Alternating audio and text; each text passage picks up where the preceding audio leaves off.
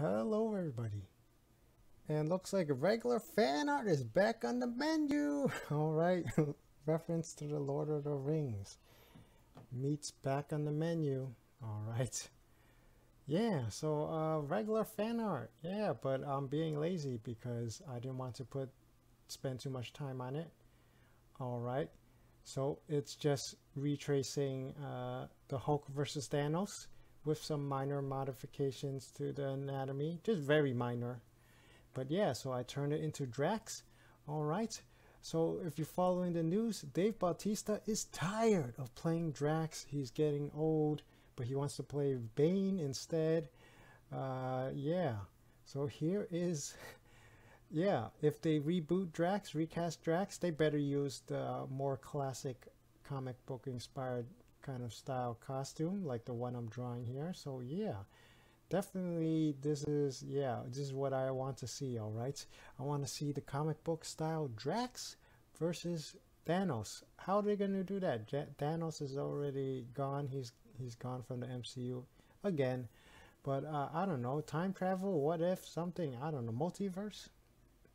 Yeah, they can figure out a way to make another Thanos and have the more comic book inspired Drax.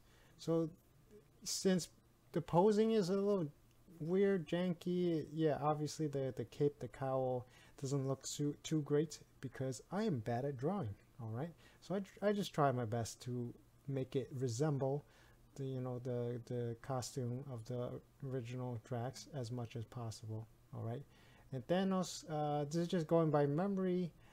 I remember there's more gold to it, and yeah, I probably should have paused the video and then just try to make Thanos look a little bit better, more comic book accurate. All right, yeah, yeah. All right, so yes, reusing a similar pose, but try to improve the anatomy somewhat. All right, so definitely, if you want to see Drax like this, let me know. Smash like, post comment down below if you want to see Drax like this in MCU eventually. Yeah, Dave Bautista said he doesn't want to do Drax anymore. He doesn't want to do any more after Guardians of the Galaxy 3 and the Christmas special. All right, can't blame him.